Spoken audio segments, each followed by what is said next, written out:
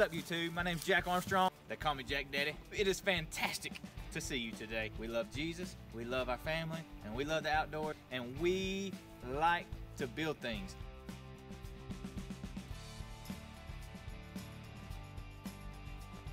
So come along as we build things, come along as we try them out, come along and I'll show you how you can build them too. And don't forget, like and subscribe. Are y'all ready? Oh yeah!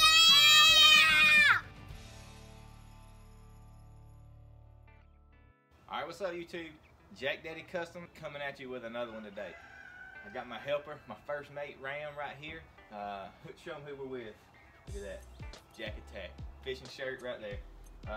Today we're going to show you how you can make a gaff, a lightweight gaff out of a golf club from a thrift store, and it's got the Cuda style head on it. We made a couple of them, different sizes. I might use one on the kayak, one on the boat. Might put them both on the boat in case we got to double up. So stay tuned, and we're going to show you how you can build one of these from the thrift store for just a few bucks. We're going to take this golf club that we bought at the thrift store for $1. Got it for $1. Nice golf club with a graphite shaft. We're going to take this, and we're going to take this piece of stainless rod. So it's a 1/4 inch stainless rod. I got it at Fastenal. For a 4-foot piece, it was like 14 bucks. The cool thing about making your own gaff is you can make it whatever style you want. So Cuda sells some really nice gaffs, and if you look at the Cuda gaff, the design is such that it's different than just a regular old hoop. They say that that makes it a lot better. I don't know, but it costs a lot more than most gaffs. So I'm gonna use that design and try to make one very similar to the Cuda gaff. So what we're gonna do is we're gonna draw out the shape that we want on a piece of paper, and then we're gonna put this in a vise and start bending it. And then we're gonna lay it on top of that drawing until we match up what that gaff looks like. All right, so this is what we've drawn. Basically, it's about 2.5 inches from here to here. We're not trying to go stick tuna in the northeast. We're fishing in the Gulf of Mexico, so we're going to stab some kingfish and stuff like that. But basically, this is the design that we're going to use. And they say that it's easier to stick, and apparently it like holds the fish better, less coming out. I don't know, but all I know is it's real expensive, so we're going to try it and see how it goes.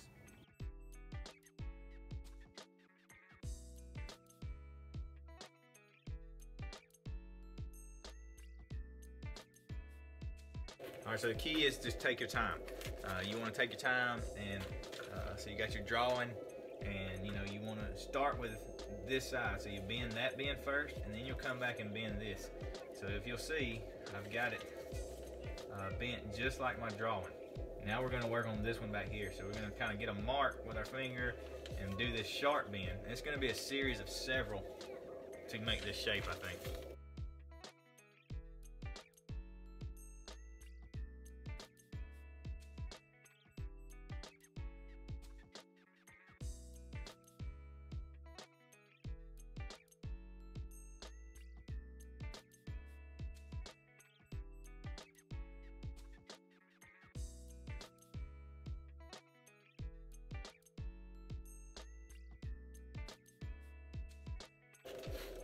Alright, so bent at the vise, got a rod, got our bent. You'll see that it's just right on our drawing right there. We're going to cut this end off probably like right in there.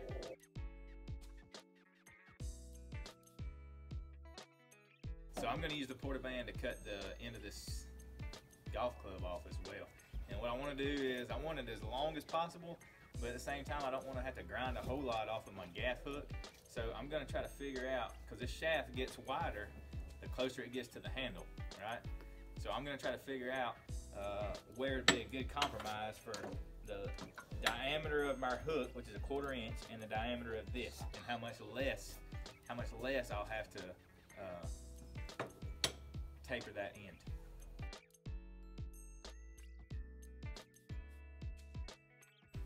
So now what we got to do is we've got to taper our gaff hook in order to fit inside of this a good bit. We want to come, up a couple of inches, so we make sure we get a good tight bond in there.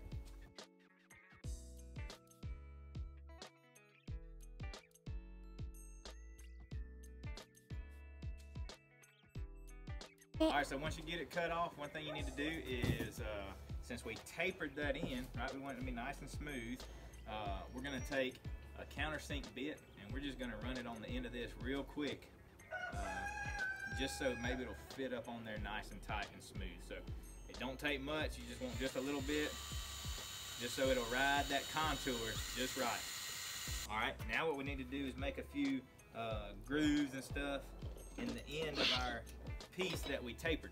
So this is the piece we tapered. We're just going to cut a few notches in that just so that it'll sit inside that really good, and that epoxy, as it sits in there, will hold into those grooves.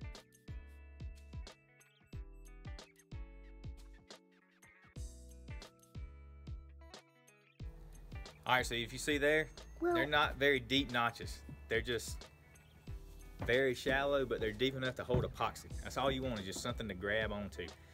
You know, this is already kind of narrow, so you don't want to cut all the way through it or you lose some of your strength. It's still stinking strong, it's stainless, but just a few notches just like that all the way around, that's going to help hold that epoxy. Now what we're fixing to do is we're going to take our portaband and we're going to cut at an angle to save us some grinding, and that's going to be our angle for our point, and then we're going to take the flat disc and make it into a really sharp point.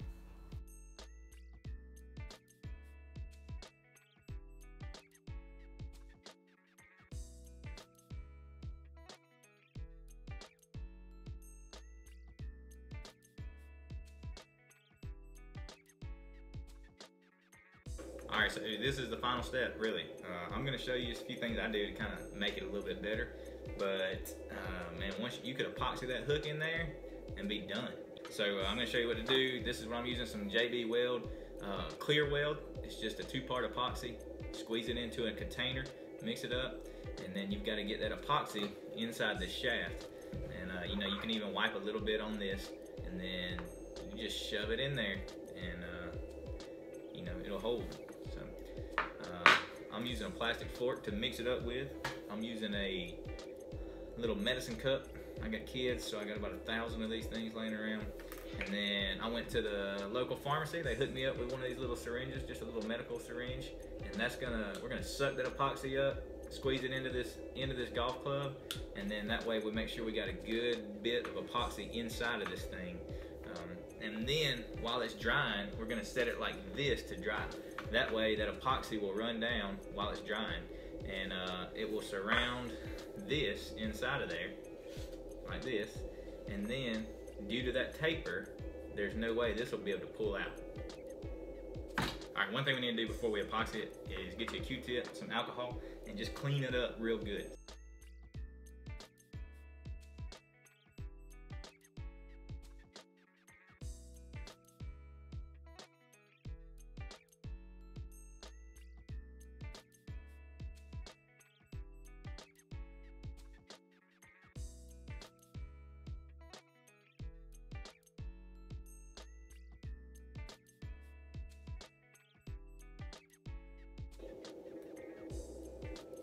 All the way up, twist it until you like the way it's sitting. And then I like to just make sure some of that epoxy is all around the edge of that, so it's nice and smooth. You don't have to worry about anything coming off, catching on it. Nice and smooth. And then what we want to do is make sure it's good and tight in there. We want to set it like this, at least for a while, until it sets. So what that's going to do is that's going to allow that epoxy to, thanks to gravity, to go all the way down and fill in all those voids on the back side of that taper. Alright, so it's the next day and our epoxy is dry. Everything looks really good. This is our Gaff hook, our golf club shaft, and it's ready to go now. So you can just do it just like this if you want. What I'm gonna do though is I fabricated me like a little aluminum cap that I'll epoxy on the back of this just to make everything air and water tight, and then I will use some of this wind grip for a fishing rod, and I'll wrap maybe down to about right here just so you got a good grip. That'll be probably better than this golf club grip maybe. So that's what we're about to do now. All right, so the first thing I'm gonna do with my grip, obviously I've already got it cut off. Use a knife, cut that off, and then I got it sanded back here where I'm gonna epoxy this. I got the inside of this roughed up a little bit, and then I'm just gonna clean it off with some alcohol, and then I'm gonna mix up some epoxy once I figure out like where it's gonna go, and I'm gonna wrap this down to about right here, and then I'll epoxy this on there to wherever it meets it. And then that way, a little bit of epoxy will be on the very back end of this to hold it in place.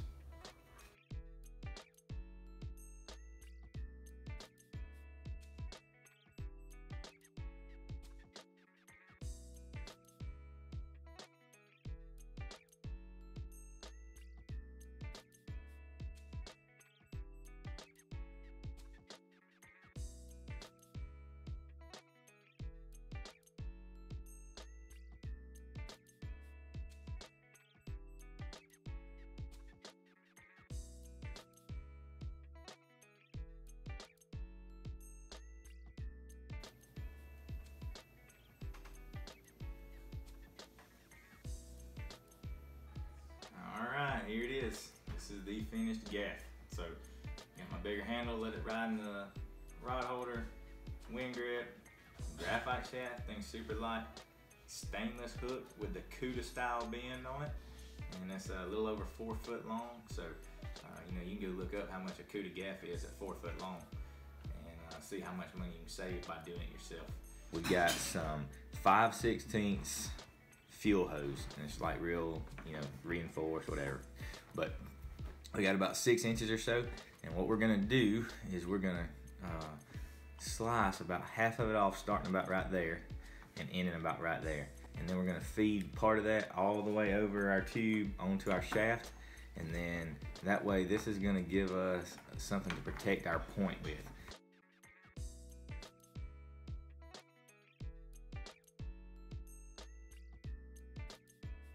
All right, so now you're gonna take this kind of shorter end, and we're gonna slide it all the way up and over. Now be careful not to poke yourself. Just poke it. So this is the reason you use 5/16 instead of 1/4, because obviously this is 1/4, and 1/4 would be perfect tight fit, but you would never be able to squeeze that over the edge of this, especially when you get down here by the shaft. So when you get by the shaft, you want to turn this around so that this will ride just like that. And then you just want to get that down there all the way as far as you can, nice and tight. That is still videoing. Good. All right, there you go. So now it's on there, it's out of the way. And you got a nice point cover, just like that. It's always there. Pop it off, you're ready to gaff a fish.